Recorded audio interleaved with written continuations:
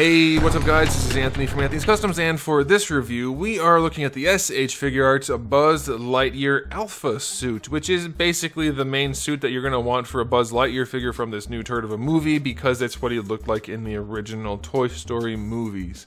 And that's probably why they made this particular look, and I'm guessing they're going to make other stuff too, but who knows? You never know.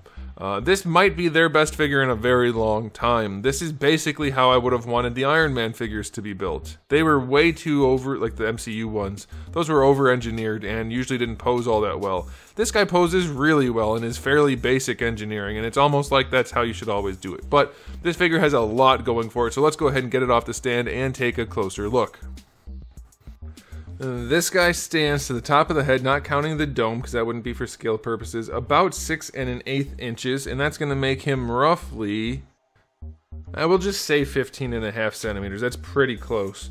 And it's not that big, but let's go ahead and compare it just to see what it looks like against the best Marvel Legends figure. He's just slightly shorter, so I think they're probably close enough that you could put them in the same collection if you wanted to. Okay, now, question of the day. Did you see this movie and did you like it? I have not seen it. I don't plan to. I wasn't interested in the first place, and then I heard that it was terrible. So I'm just not interested in doing that. But you guys can let me know how you feel about it. Second question of the day. How do you like this new look for Buzz Lightyear compared to the original, very toyetic one? I get that this is the movie that the original Toy Story toy is based on, so it doesn't have to match exactly, but that's not what I'm asking. I'm just asking how you feel about this look. I personally think it's really cool. I like the proportioning a whole bunch, and it has nice details, and it looks nice. Okay, so on that note, let's talk about the aesthetic. This is easily one of Bandai Japan's best looking figures that I've reviewed, at least. I know their Kamen Riders are packed full of details and stuff, but Tiger and Bunny also. But this one, recently anyway, this is one of the best. The mostly matte finish is really nice. I think it's something we don't see very often, or at least not often enough. The detail work is exquisite. I'll get it as close as I can with keeping it in focus. You can see the Lightyear name and then the logo there, and just the little paint details are all super good. The only thing that really stands out to me is they have a little bit of the white eye paint down on his bottom eyelid. Obviously not a huge deal, but even then, the shading on the face looks wonderful. The two-tone cowl, that's actually a different purple in a matte finish compared to more of a satin finish, looks really nice. Even on the back, we have excellent detail work.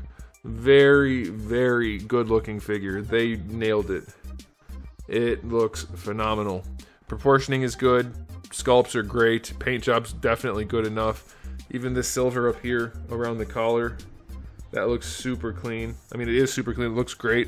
This thing's fantastic, and the accessories are painted just as well, too. So, aesthetically speaking, 9.9 out of 10. The eye paint is a little weird on both heads, but other than that, it looks damn good. Alright, so, let's go ahead and get into the accessories.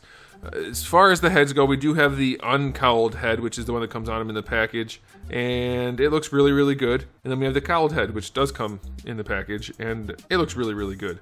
For me, I'm going to go no cowl. You got a third question of the day, cowl or no cowl? For me, definitely want the cowl. Alright, let's talk about the hands. We have the 2 fist hands, then we have 2 pointing finger hands, 2 trigger finger hands, and 2 secondary type gripping hands, or whatever you want to use them for.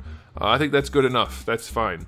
We do have his jetpack backpack thingy that on his back you can just remove a little chunk and then this pegs in, and it looks super good. This has so much paint and detail on it, I love it.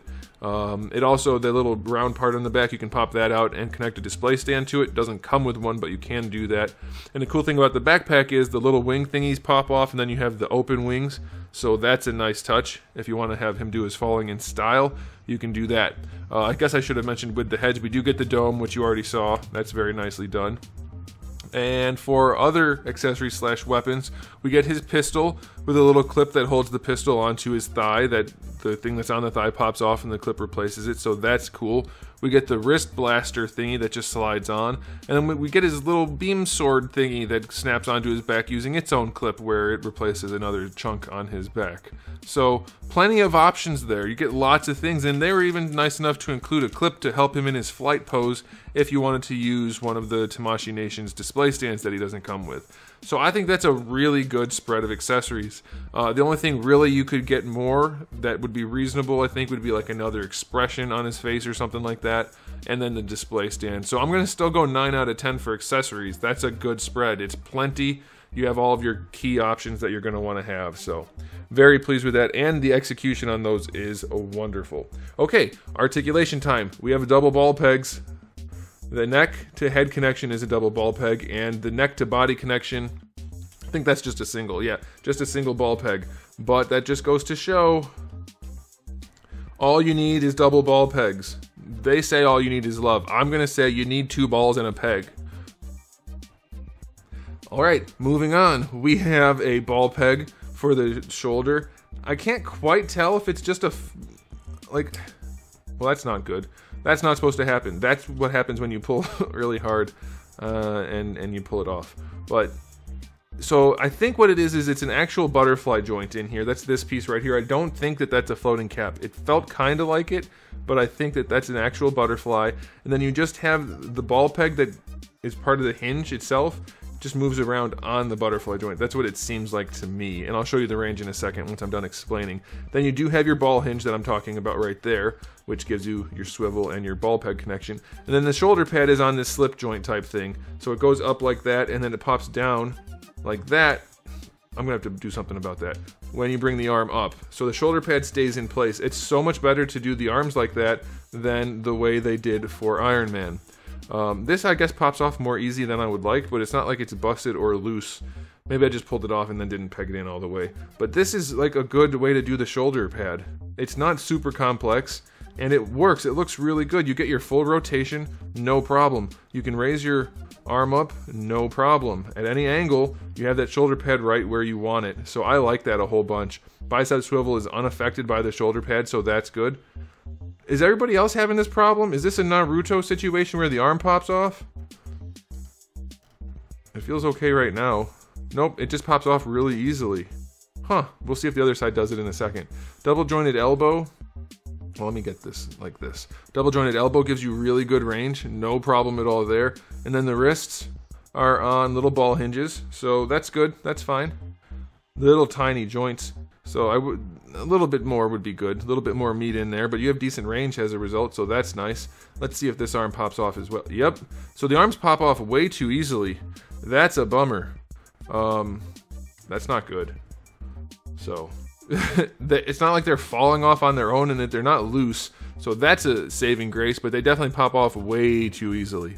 Okay, for the torso, it feels to me like it's just a single ball peg, but you can lean him really far forward on just that single ball peg and really far back. Good range. Side to side is as far as you can go without it bumping. You get rotation, so that's perfect. That's as much range as you could possibly want. For the lower abdomen, you do get that ball peg that gives you all the range you want, but there is also a hinge built into that to help him to lean even more. I'm not sure how effective that really is, but it does lean really far, so can't complain about it. His really good range there. Now for the hips, it's kind of like a ball hinge, but it's more in line with like the Dragon Ball figures or the Kamen Rider figures, where it's just a hinge that lets the leg go out to the side. It's kind of its own thing here. But you get full-on splits, no problem, no loose joints. Bringing the legs forward, no problem at all, better than horizontal. Going back, you get a little bit of range, that's fine. The thigh swivel is obviously down here. And it works really well. Like, everything in here works so well, and it's so simple, comparatively speaking, especially with the Iron Man MCU figures. Double jointed knee, it has a little bit of thickness, and that's fine. I think it's enough. It's not anywhere near as skinny looking as the Iron Man figures, and his legs aren't super thick. They're a little thicker, but still it works.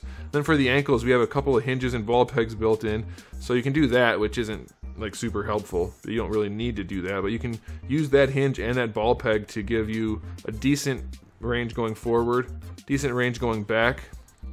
You get a decent enough ankle rocker. Like, this part's hard plastic, so it's a little bit limiting, but the foot moves around pretty well. And then lastly, you have a toe hinge, which is stiff and works, and it's in the right place. It's a little gappy, but it's functional. So I think I've covered all the joints. There's a couple things that are a little hard to spot if you're not really looking, like the hinge for the abdomen and whatnot, but it works really well. This guy poses well and looks good. I'm going to give this guy's articulation rating a 9 out of 10. It's pretty darn good. I don't like that the arms fall off too easily, but they're not falling off on their own, so I'm not going to knock it too hard. But it's a pretty dang good release. I don't know if he was pearlescent or anything, like had any metallics on him in the movie. That would have been nice if it wasn't in the movie, then I can't fault the figure. But it looks to me like a little bit of metallic would have looked really good on this guy, other than the silver. Anyway, that's a side note. This is a really good release. Super, super strong. Articulation's really good. Sculpt, paint, really good. Accessories, really good. Easily top figure of the year contender. Easily. One of the best ones I've looked at in a long time. So, time for the final rating. I'm going to give this guy, just going to go right to it, a 9.5 out of 10. It is really, really good. The arms falling off is a bother. I don't like that, and it's hard for me to not weigh that a little bit more heavily. But it's still a 9.5 out of 10. Strong figure. If you were thinking about getting it, get it. It's really good. It's going to pose well. It's going to look good. Other than the arms falling off, which sounds terrible. It's not as bad as it sounds. You saw they're not loose or anything, so I don't mind that much. But other than that, it's exactly what you want it to be. So I definitely recommend it. There it is, guys. Thanks for watching. If you enjoyed the video, please do give me a thumbs up. If you didn't, give me a thumbs down. That's fine, too. If you want to share the video, I would appreciate it. That's super helpful for the algorithm, you know, the almighty algorithm on YouTube. And if you haven't subscribed, you might want to. I have new videos every day but Wednesday, and thousands already on the channel, so make sure you come back for all of that. In the meantime, keep collecting.